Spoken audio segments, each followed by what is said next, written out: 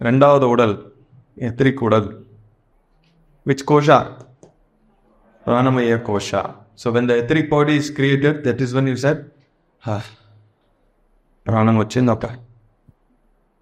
When you suffocate, who suffers? Etheric body suffers. There's a big problem. The problem is resolved. Yes or no?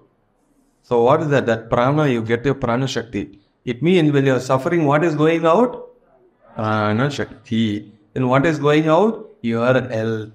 What is happening? Your nadi mandala is getting damaged. And who are you inviting? With Allah. With Allah, please come.